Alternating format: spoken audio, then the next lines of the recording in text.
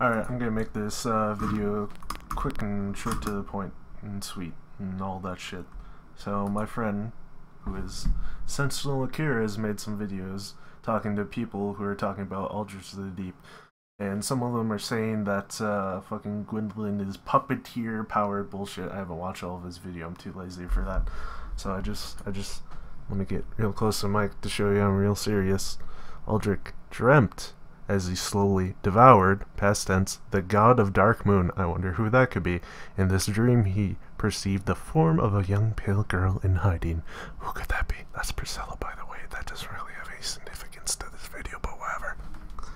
Need more ad revenue per second, you know. I don't know why I'm whispering.